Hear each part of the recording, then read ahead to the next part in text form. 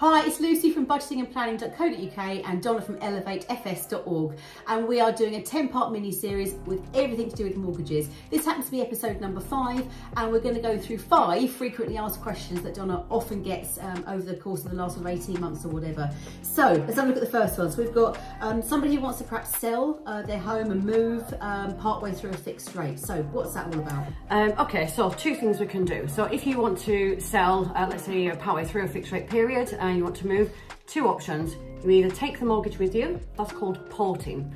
Typically 99% of residential mortgages are portable, so you can take that mortgage with you without any penalty. If you needed to borrow more than what your current mortgage balance is, then that's an opportunity to do so, obviously depending on affordability. Or if you wanted to completely exit that mortgage, if you don't plan to rebuy, there would be an early repayment charge. Right.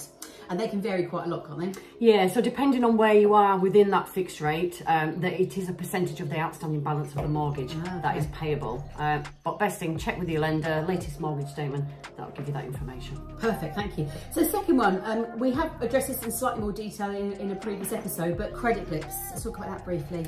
Yeah, credit blips, they happen, it's real life. We do have lenders that are sympathetic to credit blips. Most important thing is keep up with your mortgage payments. Secured credit is frowned upon. Missed secured credit, that is. So providing you've kept up with your mortgage payments, certainly for the last 6 months, there's a solution for any other scenario. CCJs, defaults, missed payments, revolving credit, credit card missed payments. We do have lender options. You might pay a little bit more over the odds, but there are certainly options out there. Brilliant.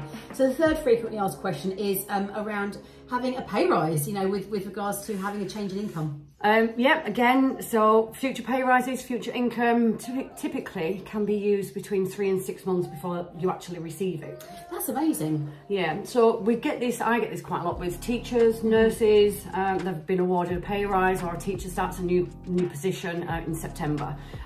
So typically teachers like to move within the 6-week holidays.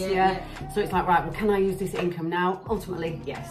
Providing we've got a letter from the employer confirming the start of the new pay and obviously the quantity, how much is going to be paid. We can use that. That typically will satisfy a lender to be able to use that income today. Brilliant. So same sort of scenario. So somebody, for example, has been working historically part-time, has now gone full-time. Oh yeah. Yeah, absolutely. Brilliant. Yeah. So fourth one is all around self-employment. So this is a really big one, isn't it? So particularly if you are either on your own, self-employed, or maybe, you know, your partner is self-employed and you're employed, and so it sort of feels confusing. What's the deal there? Self-employed, there's a bit of a stigma around self-employment and mortgages. It's not so scary.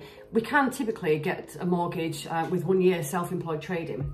Ideally, 2 years minimum would be the best option, because you can average that out, the income out, and potentially might be able to borrow more, get you closer to where you want to be.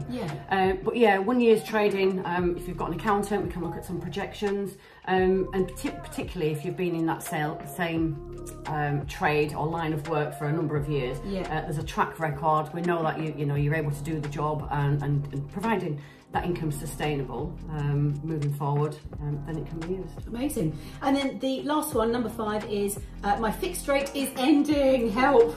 Okay. Right, so fixed rates or mortgage terms coming to an end. Yes, we can take action up to 6 months before the actual switch date. Right. Okay. Lots of things we can do. The worst thing, again, is not to take in action. That's the last thing we can do. But yeah, up to 6 months, if your fixed rate's coming to an end, let's have a conversation. We'll explore your budget, your circumstances, what your future wants and needs are, and we can sort of take action and give you some options from there. Amazing, thank you so much. We're going to cover that one in a later episode, so do stay tuned and catch that one. So it's Lucy from budgetingandplanning.co.uk and Donna from elevatefs.org.